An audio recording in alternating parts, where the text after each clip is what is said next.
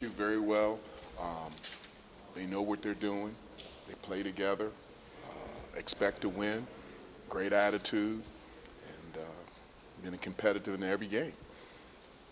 With Peyton Ramsey, Coach Antonio said he's like Brian in a lot of ways, Lewerke. How do you deal with his mobility and all that stuff? Just as we deal with all the other guys. He's a triple threat. That's why he's in the game.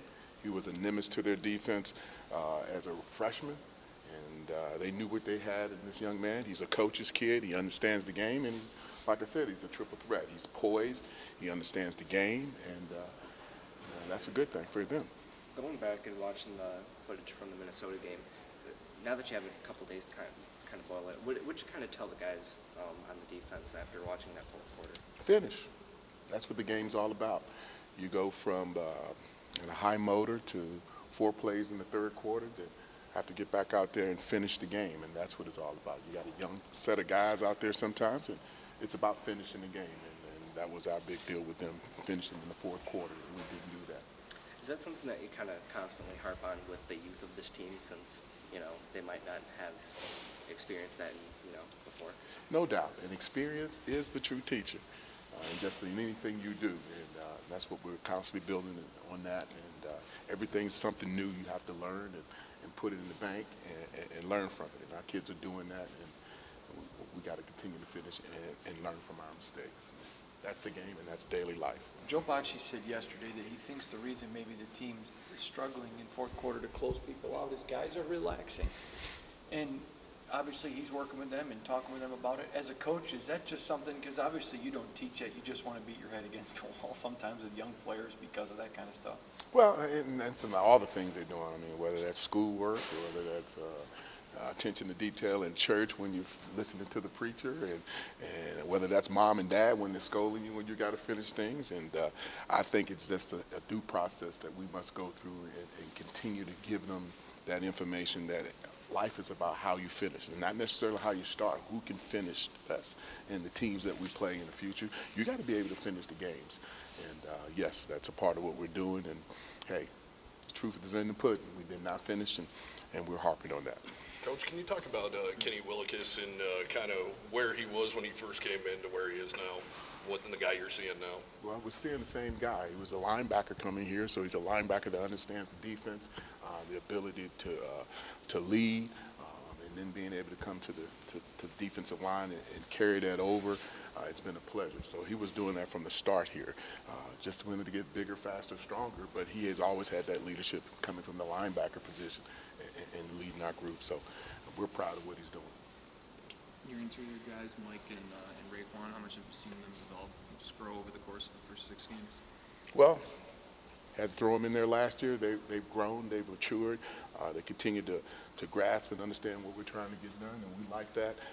They're strong at the point of attack, and we got to bring the other guys along also with the ability to get them on the field. But those 2 guys have shown that they understand the game and want to continue to improve. They're hungry all the time. So what we've seen is their maturation grow and being steady and consistent in what we ask them to do, not just one-hit wonders. Coach Antonio mentioned Naquan Jones and how you didn't have him last year. Has he been a difference maker for you guys this year? Well, again, he's a young kid that's a redshirt freshman, and we feel confident in putting him in the game. And he's shown that he can take the load, and we just got to continue to throw him in there. You know how it is with young guys. But we got to continue to put him in the game and expect to see him a lot more. But we're proud of what he's doing, and he's got to continue to mature and be consistent. For Demetrius Cooper to kind of get back to where he is, I mean, can you just speak about his journey, about what he's kind of learned over the last X amount of months? Well, he's learned that being a senior and a graduate, that you can finish things, and then to go out and be a part of this group, it's a testament about Coach D giving you the opportunity and you taking advantage of it. So, and that's what that's all about, and we're proud of what he's doing. What about Indiana's offensive line? What do you see there? Well, their left side's probably the most experienced. They do have a right tackle that's come back and played against us last year. But what I see is a young, aggressive group that know what they're trying to get done. It starts with their left tackle, who does a tremendous job over there. And he's a kid that I think he leads the group. But they're young, they're sophomores, but they've had a chance to play as true freshmen and redshirt freshmen. But what they ask them to do, they get done, that's for sure. And seems to be very interchangeable, probably inside more than outside. Pretty consistent at the left and right tackle. When they throw the ball, do they get it out as quickly as they've done in the past in terms of throwing it, releasing it?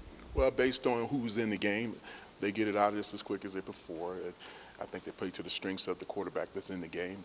I think the other kid, Lego, had a quicker release in what he had to get done, and this kid, his mobility has allowed him to do other things, and it creates a triple threat. But I think they're getting the ball out in a timely manner regardless of who's in the game.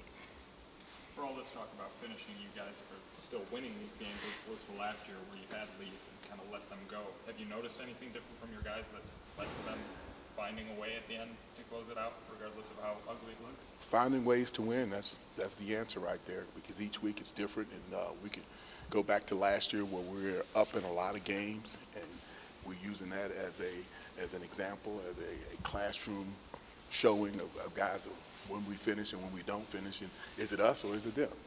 And I think us taking account of what we did last year and improving part of it has been a key for us this year. But more importantly, the opportunity to get as many guys on the field has been good with these young guys. So the experience, the understanding of what we did and learning from it, I think that's been key for us in having the opportunity to win this year.